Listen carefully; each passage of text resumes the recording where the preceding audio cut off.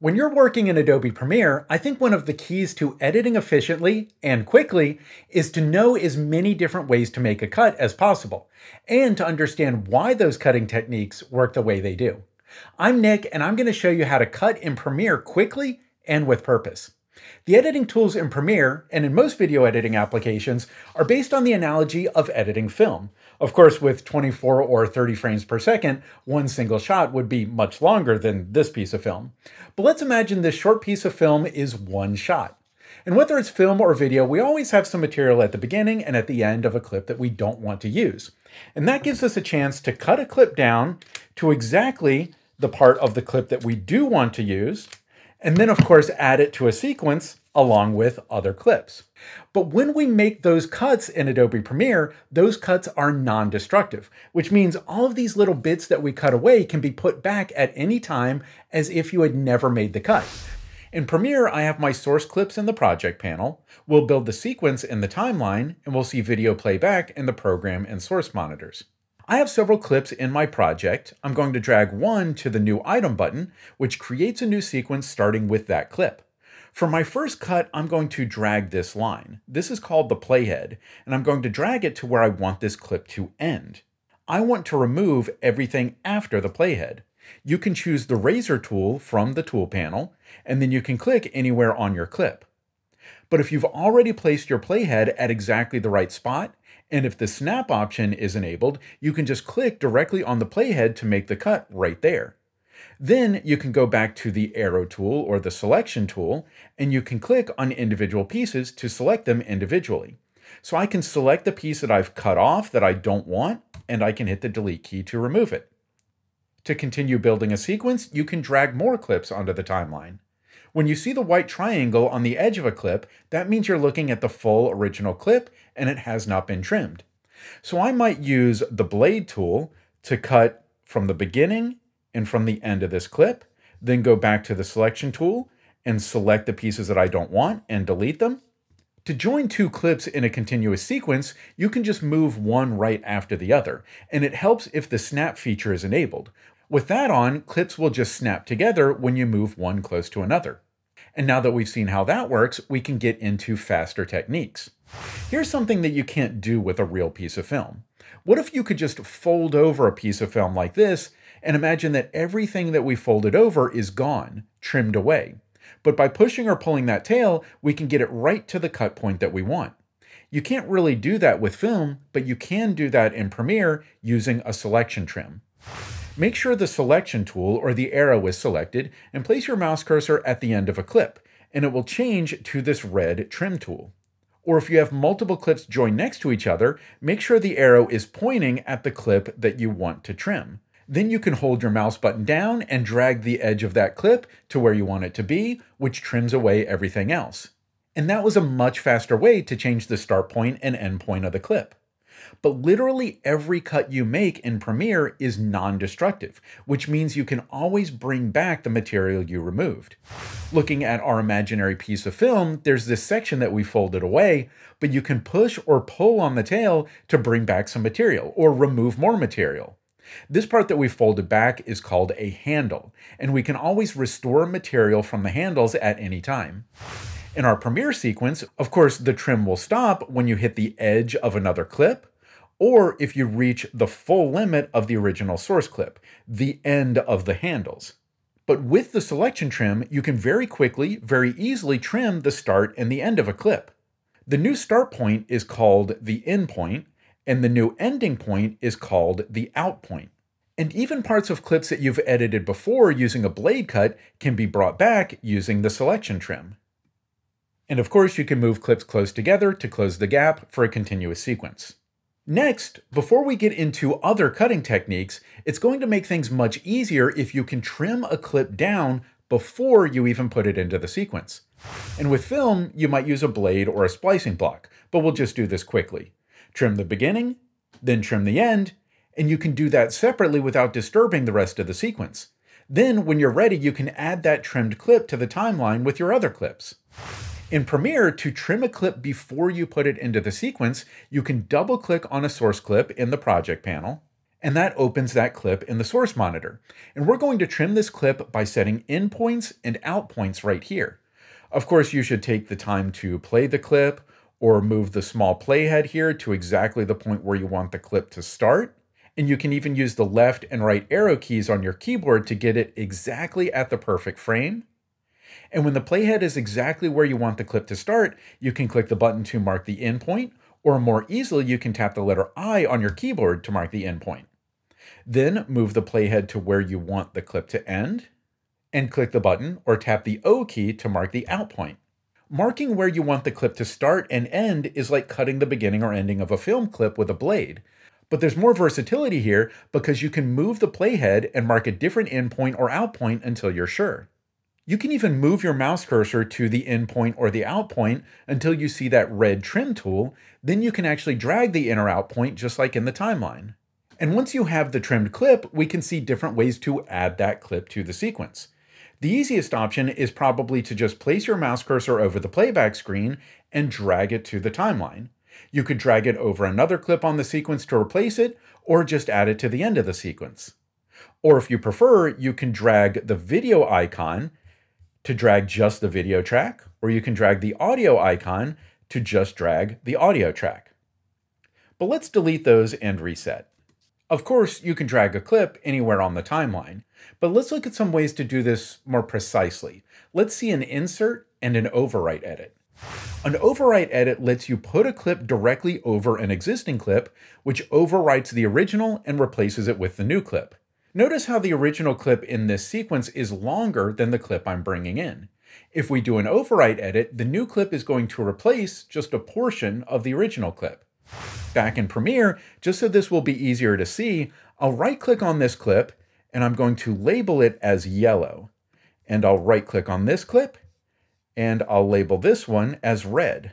This is not required for the edit, it just helps us see what's about to happen. And what we're going to do is called a 3-point edit. A 3-point edit is based on the concept of a 4-point edit, where you set the in point and out point on your source clip, then set the in point and out point on the timeline. The idea being that the in points and the out points on the source will match exactly with the in points and the out points in the timeline. But nobody ever does a 4-point edit because getting the exact same length between the in points and out points in the source clip and the timeline is just far too tedious. So instead, we do a 3-point edit. First, to reset, you can right-click above the timeline in this ruler area, and there's an option to clear the in and out points. Then set the in point and the out point on the source clip as normal. Then in the timeline, decide which is more important, where you want the clip to start or where you want the clip to end. Move your playhead until you get to that spot, then hit I on your keyboard if you want to set the end point or start point for the clip, or hit the O key on the keyboard for the out point if that's where you want the clip to end. Or if you don't set either, it will just use the playhead's location as the end point. So if you just set the end point in the sequence, that's a total of 3 points. The overwrite button in the source monitor will perform the edit. When that happens, this source clip will be added to the timeline, lining up the end point from the source clip with the end point in the timeline. The clip we just edited in is the blue clip, and because we did an overwrite edit, it wrote over part of the yellow clip. We tend to do an overwrite edit when you already have clips with a specific rhythm or timing and you don't want them to move, but you do need to drop in a new clip somewhere in the middle and you don't mind replacing a few seconds of what was there. Let's undo that, and instead we'll see an insert edit. We do not need to set 3 points for an insert edit. Just set the in point and the out point on the source clip so you've got the trim clip that you want to add to the timeline. And if you do have an in point or out point set in the timeline, just right-click in the ruler area at the top of the timeline and clear the in and out points. Then just place the playhead where you want the new clip to be inserted and click the Insert button in the source monitor. In this case, it inserted the clip where the playhead was, but it did not overwrite anything. It split the yellow clip and moved everything down in the timeline to make room for the new clip. Okay, now let's shift a little bit and talk about edits you can make when you already have clips in the timeline. Looking at some imaginary film clips, I want the first clip to be a bit longer. But if that clip gets longer, what happens to the other clips after it on the timeline? Well, one option is that we can have the next clip and everything after it move down the timeline to make room as we extend the first clip. This is known as a ripple edit. In the tool panel in Premiere, you can click and hold on a button to see more options, and we want to choose the ripple edit tool. When I get close to an edit point, my mouse cursor changes to a yellow trim icon, and the direction of this arrow is important. I want to trim the blue clip, so I need to make sure that the arrow is pointing at the blue clip. Then I can drag just like using the selection trim tool, and as I do that, everything after that clip moves down the timeline to make space. That's a ripple edit. And you can use a ripple edit to make a clip longer or shorter. And there's also a way to do a ripple edit very quickly with a keyboard shortcut. I'm going to place my playhead here, just before this edit point. You can do a ripple edit to the next edit point, which basically sets the out point of this clip where the playhead is. From the playhead to the next edit point will be removed using a ripple edit, which means that everything after this point on the timeline will move back to take that space. You can do all this with a keyboard shortcut, and it will happen very quickly when I hit the W key. You can also do a ripple trim to the previous edit point. We can place the playhead after the edit point you're interested in, and a ripple trim to previous edit will set the endpoint of a clip to where the playhead is, and remove material from that point back to the previous edit, rippling everything else back to close the gap. This happens very quickly when we tap the letter Q. These types of edits can be done incredibly fast, but they can be a little challenging to understand. I think your best option is to get some sample clips in the timeline and test the ripple trim to previous and ripple trim to next edits. Okay, so that's the ripple edit, but the ripple edit pairs with another tool called the rolling edit. What if I need to make the first clip longer, but I also absolutely need every other clip to stay in place on the timeline? Maybe I've edited to music or to a certain timing and I cannot let my clips move from where they are. Then the only way to make clip 1 longer is to make clip 2 shorter. As we adjust the end of clip 1, we want it to automatically make the related adjustment to the start of clip 2. This is a rolling edit.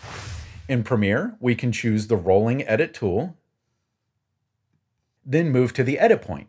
And the arrow points at both clips because both clips will be trimmed. One will be trimmed to be longer, while the other is trimmed to be shorter. If we hit the maximum length from the source clip, where there are no more handles that were trimmed away, that's as far as we can go. And it also helps to look at the playback monitor.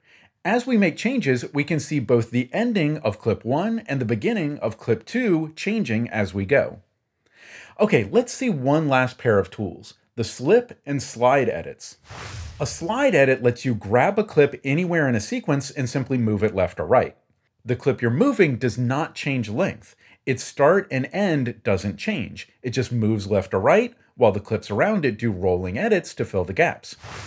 In Premiere, we can choose the slide tool from the Tools panel, then simply drag a clip left or right. As that clip moves, the clips before it and after it get longer or shorter to adjust. And finally, the slip edit is one of my favorites. To visualize a slip edit, I've cut a hole in a piece of paper, and I'm going to thread this clip through that hole. So we still have an endpoint and an out point where the clip starts and ends. Underneath the paper, I can move the source clip left and right. And if this clip is in a sequence surrounded by other clips, we can do the slip edit without disturbing the other clips. The slip edit changes which portion of the source clip we see without moving the other clips. The length of the clip that we're using stays exactly the same. If we were using 7 seconds of this clip, we're still using 7 seconds, but a different 7 seconds. So how do we do that in Premiere? Well, we just select the slip tool from the Tools panel, then drag the clip left or right. In the Program Monitor, you see a representation of the clips before and after, and we can see the beginning and ending of our trimmed clip as we drag. Slip the clip left and right until you have exactly the section of the clip you want. So using slip and slide, we're able to place exactly the clip we want, exactly where we want in the sequence. Have we covered every way to edit clips in a sequence in Premiere? Well, certainly not, but this is a solid foundation. Most people start with the blade and the trim edits because they're easy to understand. And if you're just starting with Premiere, those should probably be your first editing tools. But if you want to edit fast, I do encourage you to learn the other techniques that we've seen and combine techniques. Some of these take some practice to master, but once you understand them, they can help you become a much faster, more efficient editor. I encourage you to use this video as a reference. Try to put each of these techniques into practice and come back here if you need to remind yourself of how each of them work. To keep learning and for more videos like this, be sure to subscribe to this channel.